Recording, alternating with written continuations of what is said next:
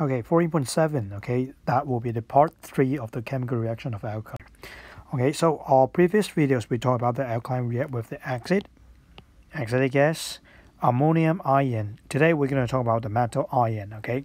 Remember, okay, in previous video we emphasized it is metal ion, not metal. So how the reaction will look like? First of all, okay, you have to know that, okay, the reaction with metal ions, okay, it look like this. Okay, we have the metal ion in form of a solution. It can be magnesium sulfate, it can be magnesium nitrate, it can be magnesium chloride, many different forms. As long as the ionic compound solutions, it contain magnesium ion, well, actually it will have reaction. So how does the reaction look like? The magnesium ion, okay, will then combine with the hydroxide ion. So you see that, okay, this cation combined with this anion, okay, I draw like this. So the cation, okay, of the salts combined with the hydroxide ion of the alkaline, then they will form magnesium hydroxide. And this product, okay, you have to pay attention, okay, it is in a solid state. That means that, okay, you will see some solid form in the process. While for the rest, okay, the sulfate ion and also sodium ion here, okay, they will recombine to form the aqueous form, okay, the sodium sulfate. So you can see that, okay, if I draw it right in an ionic equation, actually the aqueous state one, okay, we can break it down into ion. The aqueous one can be broken down into ion. So basically, okay, the sulfate here and the sodium ion here, actually they will be eliminated at the end, okay. So what you have remaining, okay, we only have this equation. So the main chemical part, okay, that react, okay, in the reactions, that should be the metal ion react with the hydroxide ion. So basically, okay, I highly recommend you for writing equations between the alkaline with the metal ion, okay. I highly recommend you to use ionic equation to write, because that will be much more easier, okay. And also later on you'll learn that sometimes the alkaline that will involve, okay, they doesn't look like a sodium hydroxide, for example ammonia, okay, then at that time, okay, if you use ionic equation, that will be much easier, okay. So basically, okay, to replicate this equation is so simple. If you think that, okay, oh, this one with a Fe3 plus solution, Fe3 plus ion solutions, okay, and then it react with an alkaline. I don't care if it is sodium hydroxide or ammonia. If it react with alkaline, you basically write hydroxide ion to represent the alkaline solutions will do. Okay, just like H plus represent the acid, OH minus represent the alkaline. Okay, so if you put it like that way, okay, then you will see that, okay, we have 3 plus and then 1 minus. So when we combine them, okay, it should have FeOH bracket 3. So this is the solid state, okay, the precipitate. Then I will write solid there. Okay, so the ionic equation will be like that. Okay, if you remember, I did mention, okay, if the question asks you to write a chemical equation, it will be all right for you to write an ionic equation. Then that will that will just like save a lot of times. Okay, so this one, okay, I recommend you to write ionic equation right away. So the solid form, the precipitate form here we mentioned. Okay, how does it look like? You can see right here we got some examples. For example, magnesium hydroxide, aluminium hydroxide. Some of them they will have color like iron 2 hydroxide, iron 3 hydroxides. Okay, so right here, okay, we got a videos, okay, you can check, okay, some of the reactions between the alkaline and the metal ions, okay, forming precipitate. The reaction is quite fast. Once you pour the alkaline into the metal ions solutions, they will turn into precipitate very quickly. So you can check your textbook, okay, you should have a table like this one. Basically, okay, you will see that, okay, they include 3 different sections. The first one, we add a small amount of sodium hydroxide or ammonia. Just like I did mention, okay, ammonia, it doesn't look like a hydroxide because it doesn't have OH right there. So ammonia, you just consider that as a OH minus will do, okay? So you add a small amount, then you will see that the one below, okay, the calcium ion, they will have white precipitate, magnesium white precipitate, aluminium white precipitate, and they have corresponding color, okay, of the precipitations, okay. So just one thing I have to remind you is about the silver oxide. This one is not silver hydroxide, this one is silver oxide. Just pay attention to this one. This equation will do. But seldom see in the public exam. But anyway, okay, you can have a look. You just know that that will be dark brown will do. Okay, and then, okay, the other one, okay, you can see that if I further add the NaOH in it, or to make it as excess, okay, to make it as excess. What means by that? For example, you got a solution at the beginning, okay, you just have some sodium ion, you have some, say for example, aluminium ion in it, okay, AlCl3, okay, aluminium ion in it, okay, and then you try to add some alkaline, okay, maybe a few drop of sodium hydroxide. Then that would be called small amount of sodium hydroxide added. But if you say excess, that means you're going to pour more than enough. Then when you pour a lot of sodium hydroxide in it, then that will be adding in excess. We will know that, okay, if it's small amount adding in it, okay, they will have certain observation. But some of them, if you add excess sodium hydroxide, okay, the precipitate form, after they form, they will redissolve. Oh, sorry, that one is insoluble. So you'll find that they will redissolve, to form colorless solution. Can you see that? Some of them, they will dissolve and form colorless solution, while the others, they may be remain insoluble. Not only adding excess sodium hydroxide, it will do like that. If you add excess ammonia, you will find that some of them, okay, they will have like dissolve. But some of them, okay, they will even form other color. Okay, if this one is pale blue precipitate, then that one is deep blue precipitate. And some of them, they will dissolve to form colorless solutions. Okay, so you'll find that, okay, actually you have to remember which one will form what kind of PPT, which one will redissolve in excess NaOH, and which one will redissolve in excess ammonia.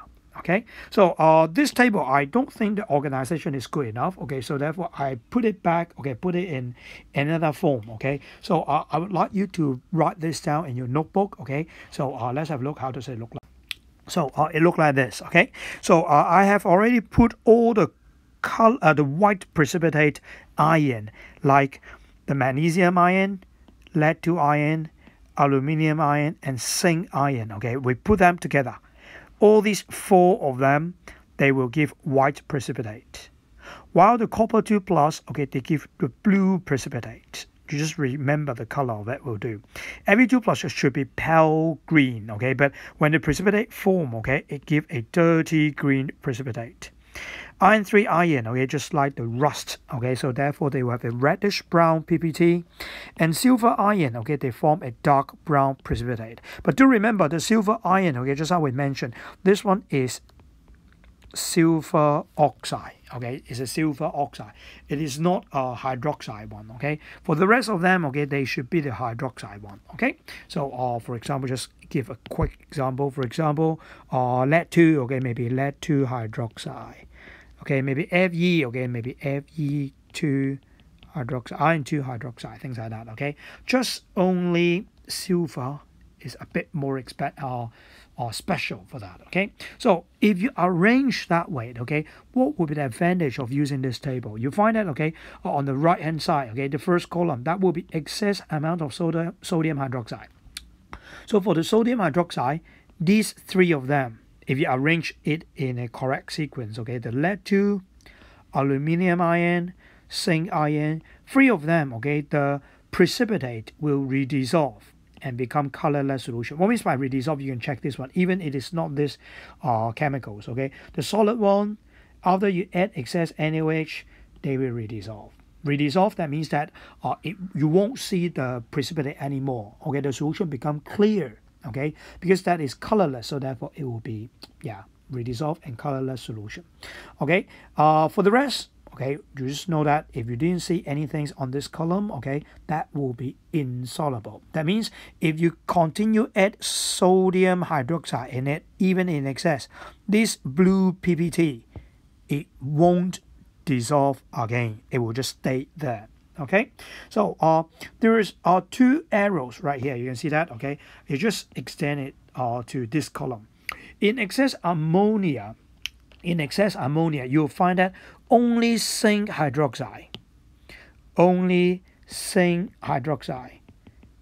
the precipitate, will redissolve in excess ammonia, while the copper-2 hydroxide, it not only redissolves, but also, okay, you can see that the precipitate, blue precipitate here, it will form a deep blue solution. okay, will form a deep blue solutions. I'll tell you the reasons or in the equations very quickly, okay, but you have to know that, okay, the overall equation, overall observation will be look like this, okay. Just one more thing, okay, it isn't included in this table, okay, it's seldom asked, okay, but anyway, remember the silver oxide form, actually it will be also forming a redissolve and forming a colorless solution as well. However, the equation it won't show in the textbook. Okay, I'm not going to talk about that as well. Okay, so basically, okay, most of the time, okay, remember small amount, what will be the color of PPT? In excess amount, which one will be dissolved? Only 3 of them. In excess ammonia, which one? 2 of them. Okay, what will be the observation? One will be redissolved, the zinc one, while the copper 2, okay, they will become deep blue solutions. Okay, so basically using these concepts, okay, it can help you to identify what kind of metal ions inside the solutions.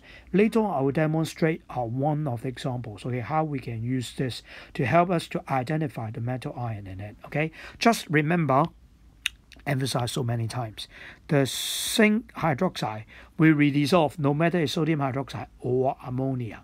Okay, so this one is quite special, you have to bear in mind. Okay, so the equations, okay, what really happening in it? Okay, so you can have a look. Okay, if you have a aluminum hydroxide, zinc hydroxide, and lead 2 hydroxide form, basically lead is 2 plus, so you have 2 OH, zinc is 2 plus, so you have 2 OH, Al is 3 plus, so you have 3 OH. So imagine, okay, this one, okay, you got a man, okay, and then you have like 3 wife, okay, well, a lot of wife, okay. Just imagine this is a male or this is female. So this one, okay, and just get to another country, and that country allow, okay, the man have many wives, okay, not stereotype, okay, but really do have like in Middle East, okay, they have this kind of countries, okay. So if like have they can have maximum 4 wives, okay, then you will find that, okay, this aluminium, okay, will quickly not only 3 wives, okay, he will try to grab 1 more, okay. So therefore, when aluminum hydroxides, okay,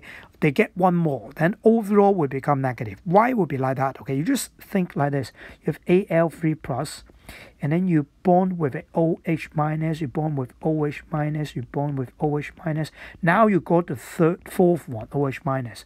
So you got one negative from each of the hydroxide, and then you got 3 positive in the center. So when they group together, that must be 1 negative outstanding. Is that right? So this one we call it a complex ion. Complex ion. So the way to write a complex ion, you got a square blanket, aluminium, you group with 4 OH minus, and then this one become negative. So again, the aluminium is 3 plus, OH minus is 1 negative. So you have 4 in total, so it will be 4 minus, or in total, okay, they will become 1 negative. Okay, so using the same method, okay, so you can find that zinc hydroxide, again, this one is 2 plus, this one is 4 minus, so you add together will be 2 negative. So for the lead, it will be Pb, this one should be 2 plus, now you have 4 negative, so overall it will be 2 negative. So things like that, okay? So if you really form a compound, so for example, if you react with sodium, then maybe the things will look like this: NaAlOH bracket 4. Okay, so hidden one, you should have like a positive here, you have a negative here, so the combination will do like that. Okay, so this one you call a complex ion.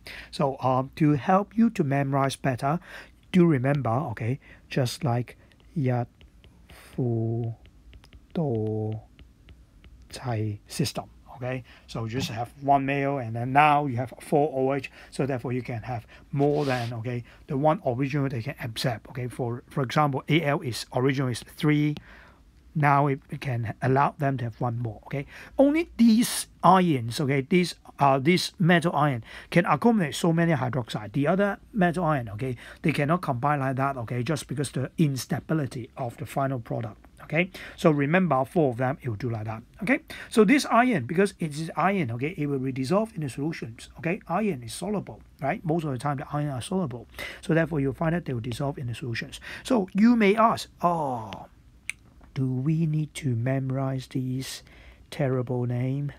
If you can, that would be happy. If you can't, let it go. Okay, so tetra, that means 4, hydroxide means OH, aluminate. Okay, remember the one ending with ATE, okay, that will be a polyatomic ion, so tetrahydroxysincate. Okay, and then you have like plumbate was plumbate. Okay, that is Pb. Okay, the Latin names of lead. Okay, so this will be the equations that you need to remember. I urge you to remember the equation, okay, and also the formula of the complex ion. Okay, so next one, okay, is about redissolve in excess ammonia or ammonia solutions. Okay, so ammonia, okay, some of you may feel confused. So ammonia really have a alkaline gas. You learned it in previous videos, but actually the NH3 we can dissolve it into the solutions and form NH3AQ. Okay, actually next videos, okay, we'll talk a little bit more about this one, but right now you just think about, oh, it is a ammonia solutions. Okay, so that will be an aqueous form. So when you look into the equation this time, okay, previously we said that, okay, in a little amount, for example, zinc into small amount of ammonia. How to write this equation? Okay, basically zinc or ammonia is OH minus. Okay, so I have, sorry, this one should be zinc ion. Okay, so zinc 2 plus, okay, OH minus, and then form zinc OH bracket 2. This is how you write if it is a small amount. But when we talk about these two special equations, it is not the same. You can see that, okay, zinc hydroxide, it grabbed with 2 hydroxide. Now, okay, with 4 NH3. Okay, so you find out, okay, this time what we are doing, okay, the zinc, okay, just dump the OH minus. I don't like OH minus right now, okay, I don't like these two OH minus. What I like is this ammonia. So the zinc will then grab the 4 ammonia together like this. Okay, so if you're smart, you will find that zinc originally is 2 plus, and ammonia actually is a neutral molecule. So even you have 4, 5, 6, whatever it is, okay, it will equal to 0. So when they add together 2 plus and plus 0, you will find that it will become 2 plus. Same thing happened to the copper. Okay, if you have 2 plus here, if you have 2 plus here, if you have 2 plus here, and then this one is 0, you add together, it still be 2 plus. Is that right? So then where are the OH minus? Okay, the OH minus, simply these two OH minus, you just dump it out. Okay, just change your partner. Okay, originally you have 2 partner, now you change them, okay, into the other 4. Okay, so basically, this part, okay, it is not included in an exam, but I think it will be more easy for you to understand. Don't care about the number here, right? First, okay, you just imagine, okay, you have the OH minus, you have the H2O, even if it's not OH minus, okay, because I can't really find that equations, okay, from the internet. Okay, so for example, this one accompanied by 6 H2O. Okay, so you put the NH3 here, what happened? They just change these H2O, 4 of them, just change them 1, 2, 3, 4 into NH3. Okay, so 4 of them being replaced, you just take it out. That will be all right. Okay, so these will be the equations. Okay, remember you have to memorize it. So in this format, one more thing. Okay, in this format, okay, the color is in deep blue solution. Bear in mind, deep blue solution. This is not PPT, okay? So original is a pale blue PPT, now become deep blue solutions. So you can see solid right there. Okay, now right here, no solid. Okay, so just have a videos, okay, about the reactions of the copper 2 ion and with excess ammonia here. Okay, that one is a very nice video, so you can have a look, okay, how the color change or redissolve or the precipitate, okay, happens in it. So to help you to memorize better, okay, for these equations, okay, basically they dump OH minus and go to NH3. So you can think about like they don't like a guy, okay, they don't like the girls, okay, they dump the girls, okay, get to the guy, okay. So you can think of like 中途轉機 Okay, just help you memorize better. Okay, so we have 一夫多妻 and then 中途轉機 both of the equations. Okay, to make the PPT become redissolved. Okay. Now, okay, have a look of the class practice. Okay, consider the following experiments. Okay, we have KOH to add it to the magnesium nitrate. So magnesium nitrate actually is a metal ion. Okay, and you have hydroxide. So for each of them, you have to write an ionic equation, color of the precipitate form, and describe with the aid of equation if the alkaline add in excess. Okay, so first one is pretty simple. You have magnesium ion, you have hydroxide, so you add together will be magnesium hydroxide. What will be the color of it? That will be white in color. Okay, second, part 2. Okay, if you the color, okay, that would be white in color, white PPT. Okay, and then with the aid, okay, if you add in excess, magnesium hydroxide add in excess, actually it won't redissolve. So therefore, our observation will be no observable change. No observable change. Or you may say, the white PPT remains undissolved. White PPT remains undissolved. Okay, so that would be part A. Okay, part B. Okay, ammonia with iron 2 sulfate. First of all, it's a small amount, so therefore the first part, okay, you can write like Fe2 plus plus 2 OH minus, because it's a small amount, right? So I can write OH minus directly. So that will be first part. Second part, okay, that will be iron 2 hydroxide. Iron 2 hydroxide should be dirty green PPT. Okay, dirty green PPT. Okay, third part, okay, if I add ammonia in excess, sorry, iron 2 hydroxide also have no reaction. So again, you just copy, okay, no observable change, or the dirty green remains undissolved. That will be all right. Okay, so this table, okay, basically, okay, you just solve this on your own, okay, to tell me whether they will be redissolved or not. So one last example, okay. So this one, okay, remember I said that, okay, knowing the color of the precipitate, it can help you to identify the metal ion. So this is the case. And unknown solutions contain 2 compounds.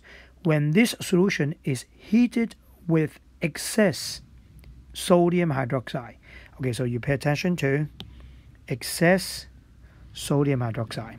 Okay, a pungent gas evolves. Okay, pungent gas with sodium hydroxide heating. So obviously this one should be the NH4 plus, right? Because we know that NH4 plus with OH minus, when we heat them, warm with the sodium hydroxide, heat with sodium hydroxide, ammonia gas will be given out. Pungent gas must be talking about this. Okay, so the first one will be the cation. And then white precipitate form. Oh my God, white precipitate. We have a lot of white precipitate. Okay, which one would be the white precipitate then? You have like calcium ion, magnesium ion, aluminium ion, Pb2 plus, and also zinc 2 plus. These kind of ions, okay, they will also form white precipitate. Okay, but do remember, in excess, we still can see that. Okay, so right here, you should not have zinc 2 plus, because zinc hydroxide, it can add in excess and then form zinc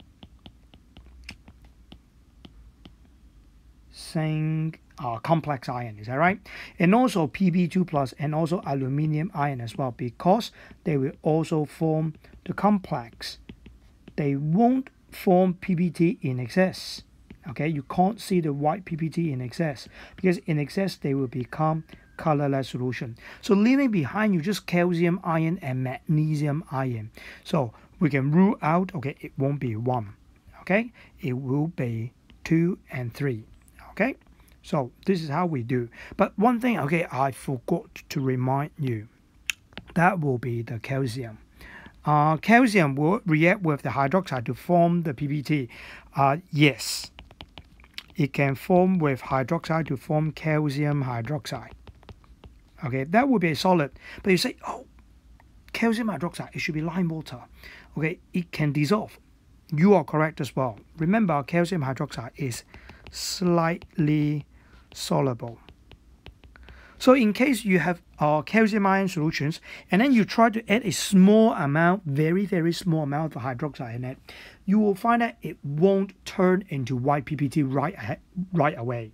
So you have to add a lot of OH minus, many, in excess. So even the calcium hydroxide they form, okay, then they cannot dissolve, okay, into the solutions. Then at that times, okay, you will see the white precipitate. Okay, calcium ion will also dissolve or will also form white precipitate, okay, with the hydroxide ion.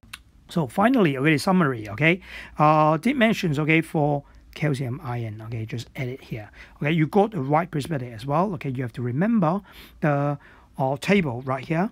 You have to remember which one will dissolve in excess NaOH, which one will dissolve in ammonia, what will be the color, and also the complex ion equation. You got it right there. Do pay attention to the charge. It is pretty simple. Okay, so last one, okay, the silver ion, okay, the precipitate form is Ag2O, and it can also redissolve in excess ammonia. However, okay, it is not included, okay, in DSE to write the equation as well. Okay, so basically, okay, that will be the reactions of the alkaline. Okay, 3A and then 1M. Okay, this M is not metal. Okay, emphasized so many times. Okay, so that's all for this video. Bye bye.